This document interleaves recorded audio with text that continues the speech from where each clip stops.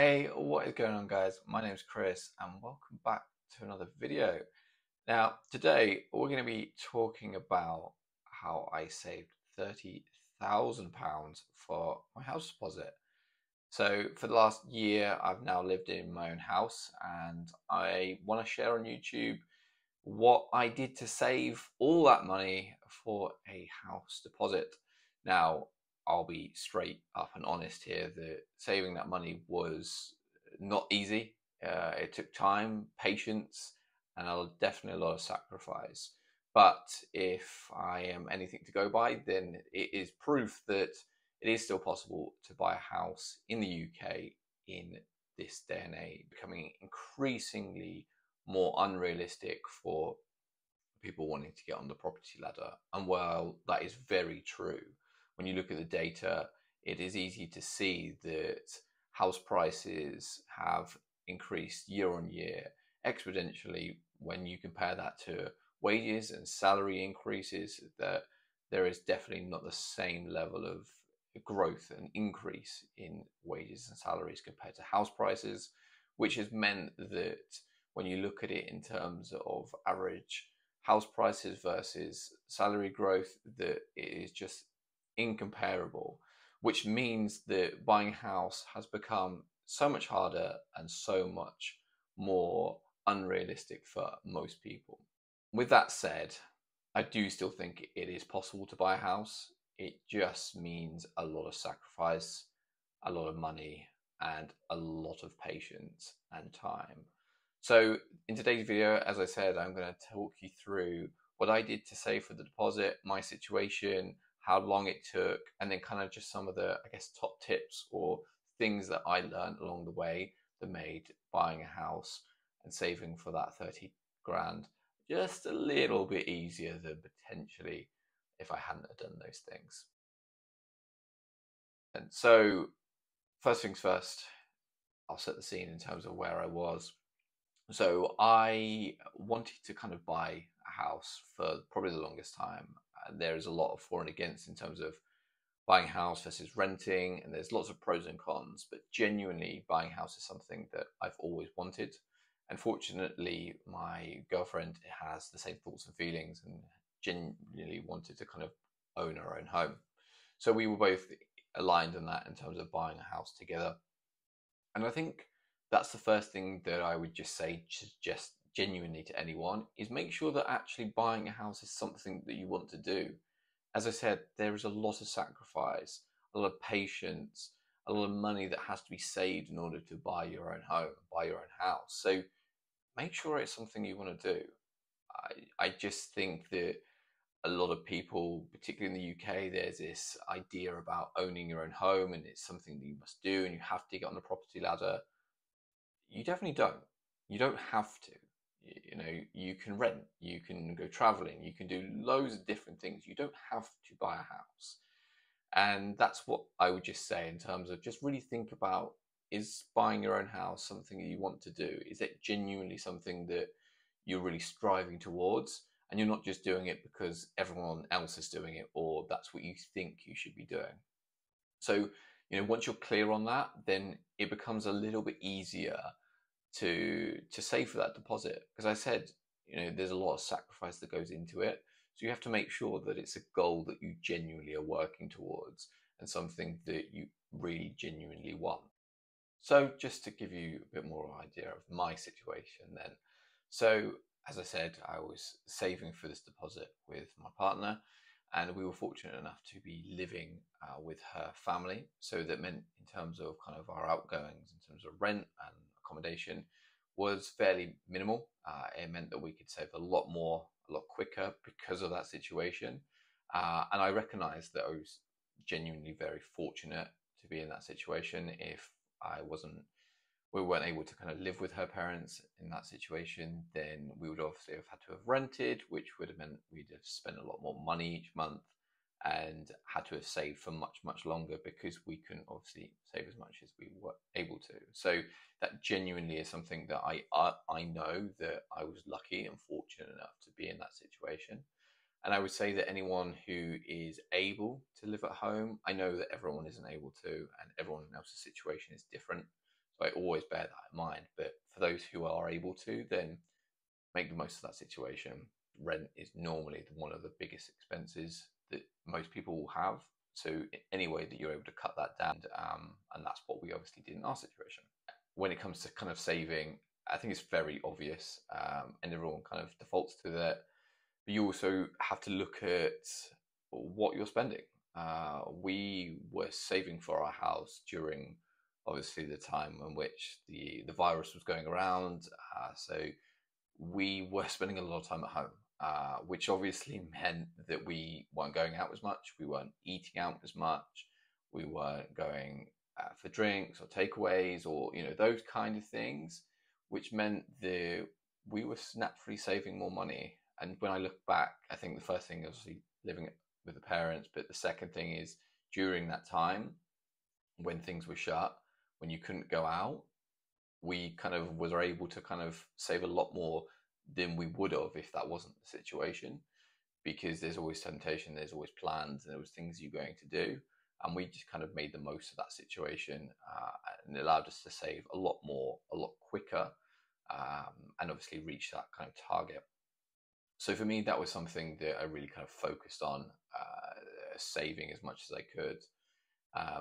I think actually, looking back, one of the mistakes I suppose I made was probably saving too much. And what I mean by that is, it's very easy to kind of get really focused on what you're trying to work towards in terms of the goal, and saving every penny, and not doing anything. And actually, when I think about it, I probably should have focused a little bit less on saving every single penny. Getting a coffee or a takeaway every now and then isn't the end of the world. So I'd always say that try to live your life a little bit, particularly now that things are quote unquote back to normal. You can still go out and go away and see friends, etc. I think it's still important to do those things, just not every day or every week. Just cut those back, and make sure that you realize that if you're wanting to kind of save a substantial amount of money for a house, etc., that you have to sacrifice those things, and sometimes you have to say no to plans, and that means kind of obviously, cutting back. So I think in our situation we were fortunate, but genuinely I think from my experience and what I've learned is that doing those kind of things like seeing friends and going out for drinks every now and then is still okay, and you should still do that. Definitely don't feel guilty for doing that, but knowing that you saved and worked towards your goal of buying a home as your priority, that has to be kind of the focus when you're working towards this goal. So in terms of timelines, it took around about 2.5 years to kind of save this money. And this was obviously cutting back on all the things I mentioned, really kind of making sure to kind of budget. And that's the other thing as well, like visually seeing, I should say, that money each month in a spreadsheet, or even just in your bank account, is for me something that was kind of a motivator and kept me focused. Seeing that month on month increase as that money slowly started to kind of increase, that was something that visually helped me realize that, yeah, there's progress here and we're working towards this goal. The track of kind of the goal with your partner, I was very fortunate that we both wanted it in terms of saving towards it. But if you get someone who is really keen for it and someone who's kind of wanting to do it, then there can potentially be some conflict in terms of how much someone is saving or not saving potentially. And so that is always something, a tricky situation that you have to manage. And we definitely had moments, even when we was working towards things, that, we probably did disagree on some things like that. So it's always important to keep having conversations, communicating on those things, because, as I said, this is a substantial amount of money that you're saving. And so it's only right that you're keeping that communication and making sure that you're aligned on kind of that goal. And that's definitely something that I learned, that's really, really important. And then the final thing that I did, away from saving and kind of pulling back, was actually looking at how I could increase my income, and how I could bring more money in each month. I think there's always a limit to how much you can pull back and how much you can save and be frugal. Actually, sometimes it's about kind of how can you bring more money in. So for me, I was kind of focused on getting promoted or finding a new role that was paying more. And I ended up doing the latter. I found a role that was paying significantly more, and there was more kind of opportunities for me to grow and increase my salary in this new role. And I was able to actually, within a year of kind of transitioning from that role, almost double my salary. So that obviously made a massive difference from in terms of monthly income, and meant I could save a lot more, a lot quicker. So there's definitely real merit in that. There's obviously the added benefit of being able to have more in terms of the affordability checks. Obviously, in the UK, affordability checks take into consideration how much you earn and your salary. So, in theory, the more you earn in terms of your salary, the more you're able to kind of lend from your bank in terms of your mortgage. I think it's normally about 4.5 slash 5% times your salary is normally how much a bank will lend you in terms of a mortgage. So there was the added benefit of the extra money coming in each month that I could save towards the deposit, but also the extra affordability checks in terms of my increase in salary. So that was in that kind of 2 year period is something I achieved, and was able to constantly work towards that goal much quicker. And some kind of just, I guess, top tips or actionable things that I think are really important, particularly when you're saving for a house or your home. One is Facebook groups, or kind of just communities in general, really. That's something that really helped me. I joined kind of loads of different Facebook groups around kind of first time buyers, and really just was in there as kind of a silent person, really, in the background. I never kind of interacted with people, and you definitely can. And in fact, I probably, looking back, should have. But what I did that for really was to just see proof of concept, to see other people going through that same process of saving, of wanting to buy their own home, and asking questions, seeing people who were 3 or 4 steps ahead, who had already had an offer accepted or something. Really understanding, like, oh, we're saving for this deposit, but what does those next steps look like when we do finally get to being able to buy the house in terms of having the deposit? So that was really helpful, and able to see people when they put up the posts about getting the keys, and that first kind of day or so, that was kind of really, for me, really motivating. So yeah, genuinely recommend that in terms of finding Facebook groups or just communities that really focus on first time buyers or people kind of saving towards deposits. Obvious one, or maybe not to some, but it seemed like an obvious one at the time, is make the most of the government schemes. The government do a lot to hinder us in lots of ways, but they do have some fairly good options when it comes to kind of helping you and supporting you in terms of buying your first home. There is obviously the Help to Buy scheme, which means that you only need to save a 5% deposit, and the government would give you a sort of 20% loan towards the rest, towards the purchase of a home. It has to be a brand new home in terms of the houses that you can kind of buy. This is something that wasn't something that me or my girlfriend really considered, and not something that, I suppose, in my eyes, sort of made sense to us. So we didn't go down that route. But what we did go down that route of is using the LISA, or the lifetime ISA. And this is essentially an ISA that is kind of focused on one of two things. One, around the purchase of your first property, or I think it's in terms of like retirement. And obviously we utilized it for buying our first home.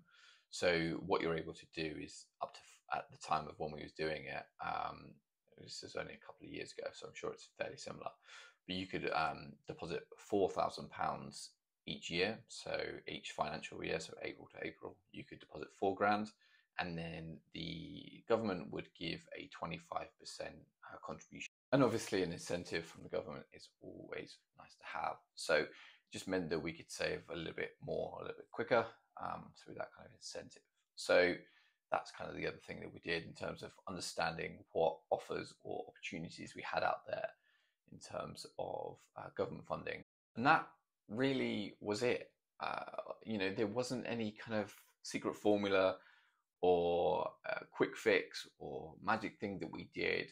We really just kind of focused on cutting back, understanding how we could increase our income, understanding what was able to us in terms of the market that could help us save a little bit more, a bit quicker, and really just kind of hunkered down and got on with it. As I said, this is not an overnight thing. This took time. This took over 2 years for us to be able to save this deposit, but it meant that we were able to do it much quicker based on kind of obviously our situation and the research and information that we'd gathered over that period of time. And we were able to kind of obviously save our deposit, and part of that's kind of 30K that I saved in terms of my contribution to that obviously went towards was the deposit, but also things like stamp duty, solicitor fees, mortgage broker fees, surveyor fees, searches, etc. All those things that for me, when I was kind of, yes, I'm going to buy a house, I need to save for a deposit, all things that I didn't realize I needed to do as part of that process.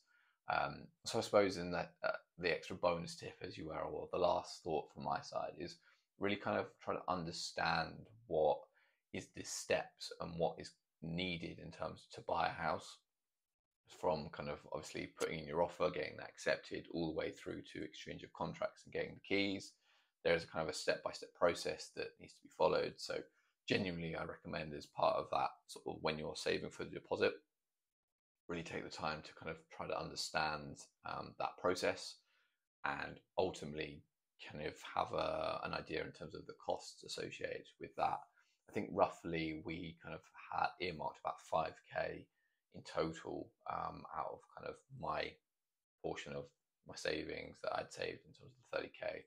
And my girlfriend, about 5K of that was kind of associated towards things like stamp duty, solicitor fees, etc. So yeah, I guess that's kind of like an extra bonus tip. So anyway, that's kind of how I saved my £30,000 towards my deposit, towards my first home. And here we are in my office 1 year later. So hopefully you did enjoy today's video. And as I said at the beginning, if you could drop a like, I would really, really appreciate it. And if you have stayed this far in the video, then I really do appreciate you. And I'll catch you in the next one.